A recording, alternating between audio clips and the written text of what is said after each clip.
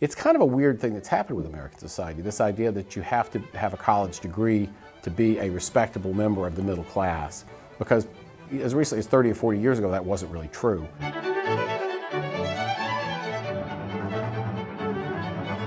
Hi, I'm Alexis Garcia with ReasonTV, and you know him as Instapundit. He's the author of the new book, The New School, How the Information Age Will Save American Education from Itself. Here with me now is Glenn Reynolds.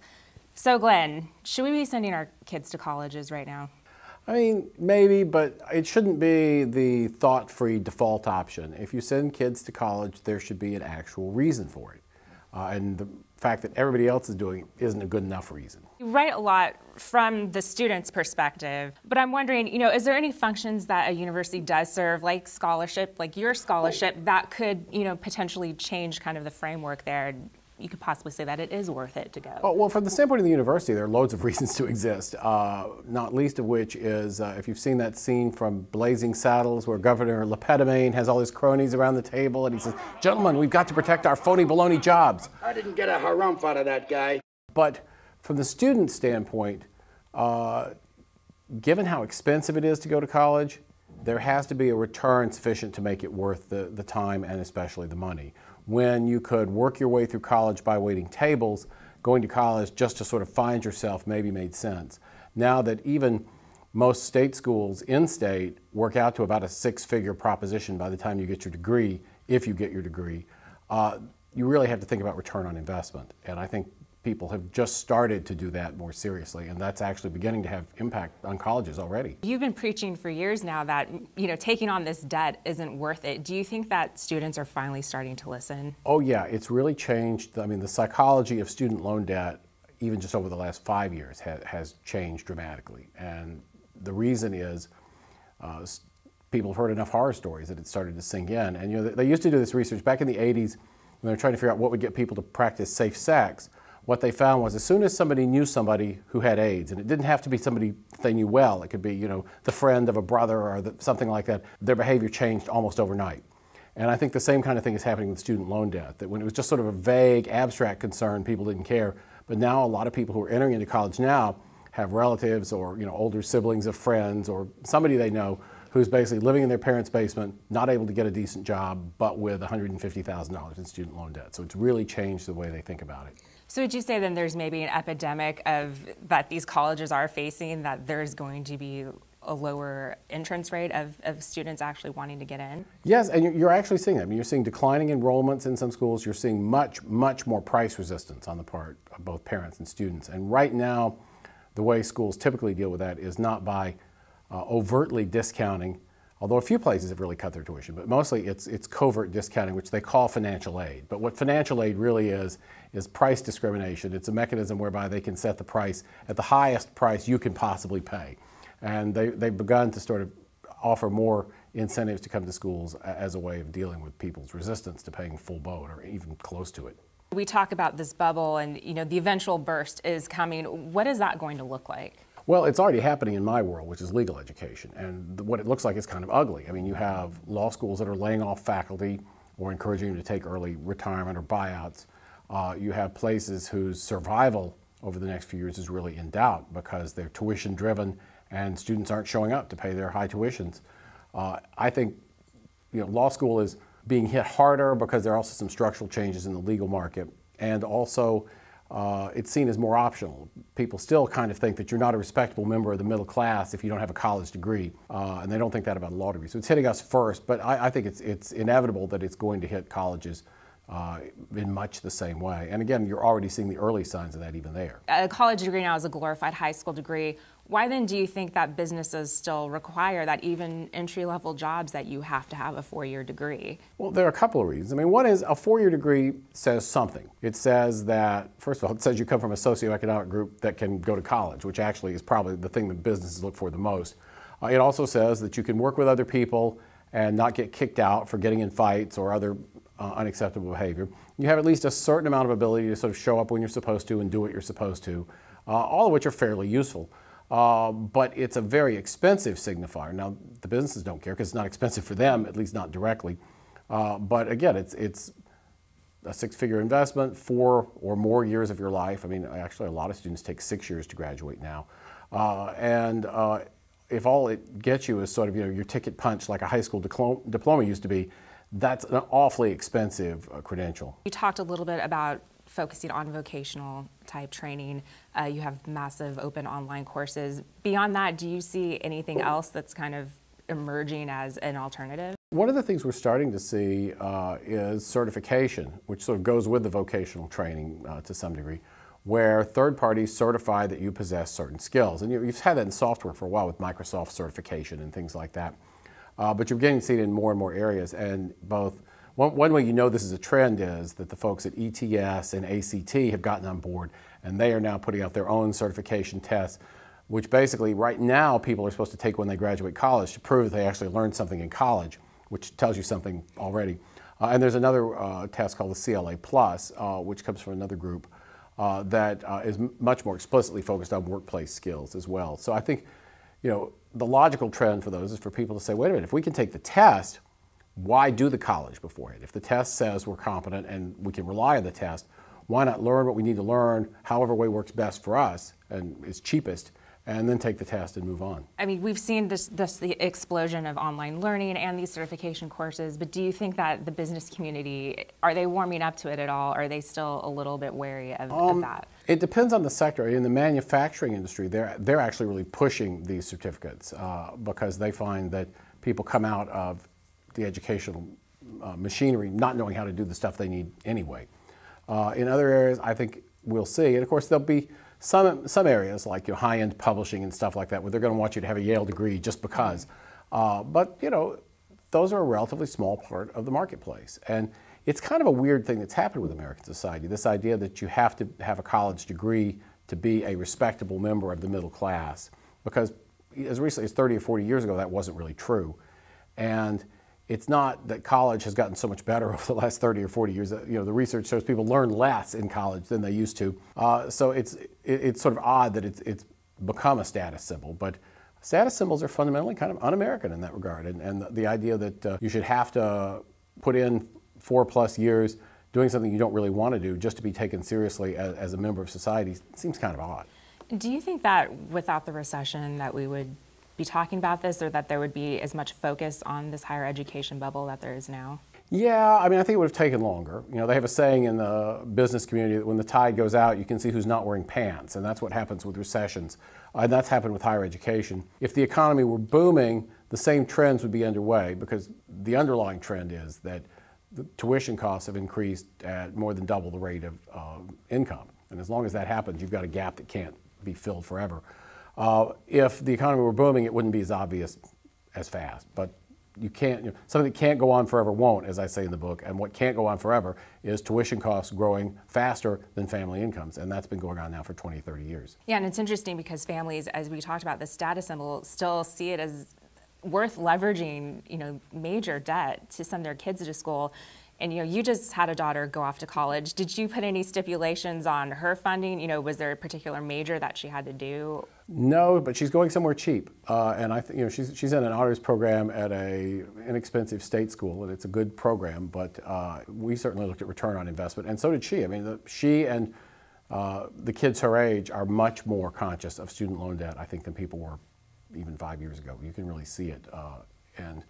She went to this gifted program that Duke runs as a summer camp, and all of them are very focused on return on investment for college because they realize that it's a big deal. What about kids that want just maybe the college experience? Do you see like other cottage industries, for budding entrepreneurs out there that want to create just a hangout for people? Right, the college, I mean, one thing I suggest in the book is that if people want to go to college online, but they still want the college experience, of dorm living and late night pizzas and partying and stuff. I don't know why anybody would want that, by the way. Well, but somebody should just set up a campus, outsource all the teaching, have all the courses online from other places, hire some unemployed PhDs, of whom there are plenty, to act as on-site tutors, and provide just that part, just the dorms and the pizza and stuff like that. And there is a business model, it's not quite the same as that, but High Point University in North Carolina is all about the amenities. And Andy Rosen wrote a book about education a few years ago where he put it up as a cautionary tale of how colleges have become driven by amenities. They have single dorm rooms with double beds and kitchens and granite countertops and their own bathroom and everything. They have ice cream trucks that roam around campus giving out free ice cream.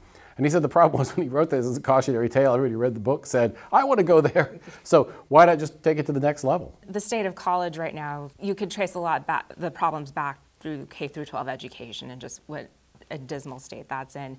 Do you think that the solution for that is just as simple as allowing more choice? Oh, absolutely. And you know, it's actually odd how our current system of public education has introduced so many rigidities into people's lives, because where people live, you know, how long their commute is, all kinds of things, how much their house is worth, all driven by basically public school districts. And you may choose an area for the good schools for your kids, then the school board waves its magic wand and you're redistricted, and now your kids are in bad schools, but you're still stuck with a long commute.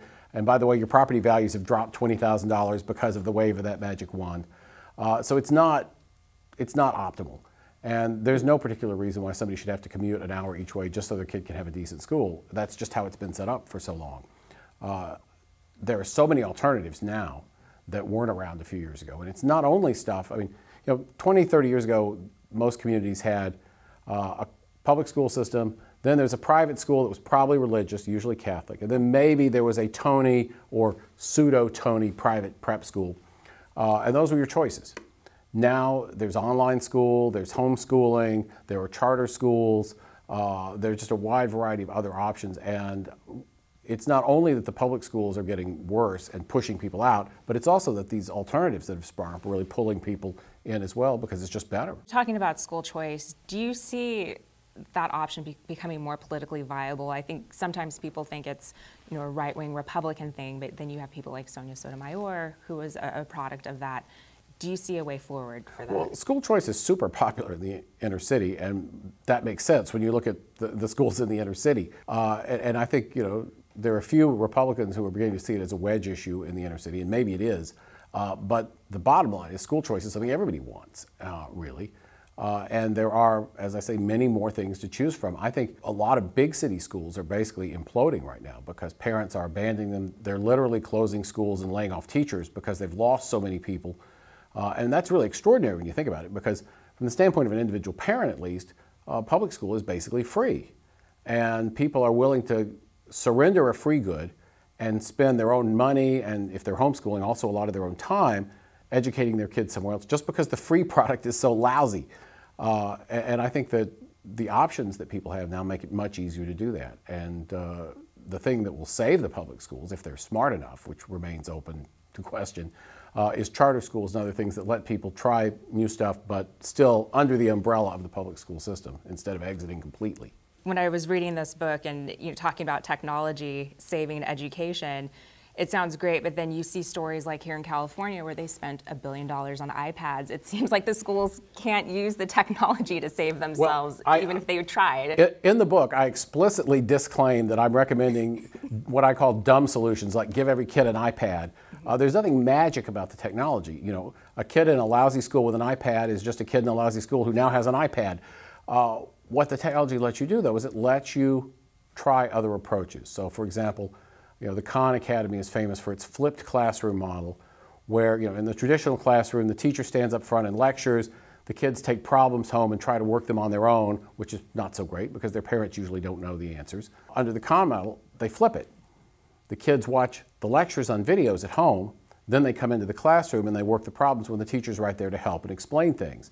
Well, it's really not the technology that's doing the work there. It's just making that possible. Yeah, we see people becoming empowered under this movement. And in 2006, you wrote your book, An Army of Davids, and you were very optimistic about how, you know, future and technology would really empower people to make changes. Are you still feeling optimistic about that? Yeah, pretty much. I mean, I have to say, you know, it's hard to believe it's been that long since I wrote that book, but most of that has been borne out, and you certainly see it in the education area where there is just a whole lot of ferment.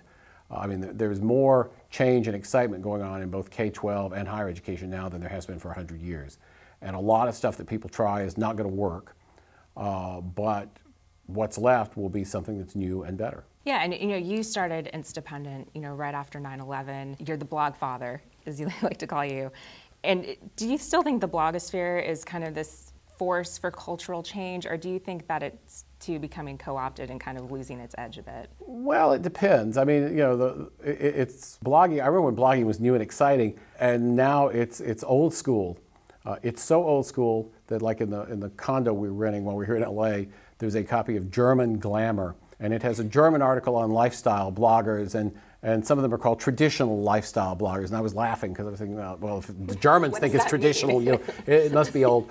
But they're still there. I mean, the truth is there are more people reading blogs now and writing them than there were when people thought they were exciting and new 10, 12 years ago.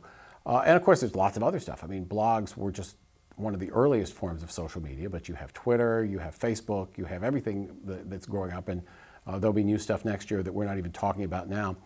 The important thing is that it's people talking directly to other people without gatekeepers, and I think that's a good trend, and I don't see it going away, though I think a lot of powers that be wish it would. Recently, over the last few years or so, you've become a little bit more outspoken politically, and you know, we're heading into these midterms. We've got, you know, everyone's already talking about 2016. Do you really think it matters who's in power, or do we kind of see now that everything's kind of the same and it's kind of just this kabuki theater going on? I think it matters who's in power. I think that it's true that depending on which party's in power, you get different flavors of lousiness. But you know, I have flavors I like better than others and flavors I don't like as much. So I think it does matter. I think that longer term, the question is going to be really how long the two parties are going to be able to run the kabuki theater and do their best to avoid what people really want. Because the truth is the public has a set of priorities which, and all you have to do even is look at the polls from Gallup or Pew to see that the public's priorities and what Washington considers priorities are very different. And well, I like to say something that can't go on forever won't. I don't think that can go on forever either. So I think there'll be some kind of a realignment that's going to bring those things closer together. And speaking of realignment, because we see more people declaring as independents, what do you make about that? Neither of the parties has really covered themselves with glory, and neither one is even in a position to run very effectively on the, well, we may not be great, but we're better than the other guys theory anymore, because that's sort of been run into the ground as well. You know, it's hard for me to know when people call themselves independents. Sometimes that just means I don't want to take responsibility for my views, or I'm afraid you'll think less of me if I tell you what I really think.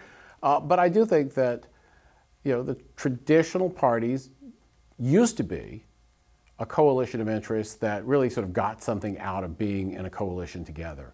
And now I'm not convinced that their breakup value isn't more than their value as going concerns. So many people look to you as a hero. You're a huge figure on the internet. But who is your hero? Who is Glenn Reynolds' hero? Is there an entrepreneur or an innovator or someone in the legal field that you really look up to? Oh, wow, that's interesting. My favorite writer in the entire world, as I've said on my blog, is Arthur Allen Leff, who was a law professor at Yale who died right before I got there. But he was very big on puncturing people's balloons, and my favorite thing that he wrote was a piece in the Stanford Law Review called Memorandum from the Devil. And it was because Roberto Unger, who was a professor at Harvard, had written a rather pretentious book called Knowledge and Politics. And the last line in the book is, "Speak, God." And so Leff responded in the form of a memorandum from the devil, saying that when non-ironic divine address comes from Langdale Hall, even such as I must take notice. And it was just a brutal takedown of the moral pretentiousness of academia. So I guess that's my big hero. And I encourage people to look at Memorandum from the Devil by Arthur Allen Leff. It's short and some of the best writing you'll read anywhere. Well, Glenn, thank you so much for joining us today. Thank you. And for Reason TV, I'm Alexis Garcia.